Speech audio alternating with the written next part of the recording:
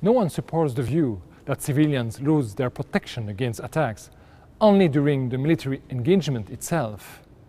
Even the RCRC, who adopts a restrictive interpretation of the duration of time where a participating civilian may be targeted, agrees that measures preparatory to the execution of a specific act of direct participation in hostilities, as well as the deployment to and the return from the location of its execution, constitute an integral part of that act.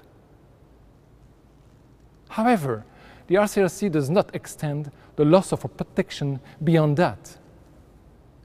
Civilians therefore recover their protection against attack after each act of direct participation, even if they intend to prepare for another act. This approach has been criticized as creating a revolving door effect, which encourages the well-known practice of being a farmer during the day and a fighter during the night. Some scholars therefore support a more extensive view. In case of repetition of acts of direct participation in hostilities, civilians should lose their protection even during the intermediate periods between the specific acts until such a time that they unambiguously opt out through extended non-participation or an affirmative act of withdrawal.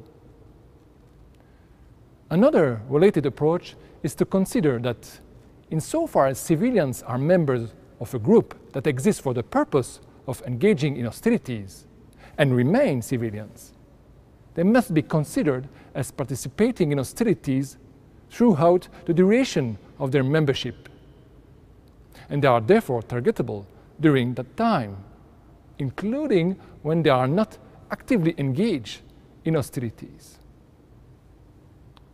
Both approaches actually support a continuous direct participation in hostilities. This is highly contentious. This leads to blurring the distinction between civilians, who can be targeted only for such a time as they directly take part to the hostilities, and members of armed forces, who can be targeted at any time. In other words, this leads to blurring the cardinal distinction between civilians and non-civilians in the law of targeting. Let's now analyze who are those non-civilians, first in non-international armed conflict and then in international armed conflicts.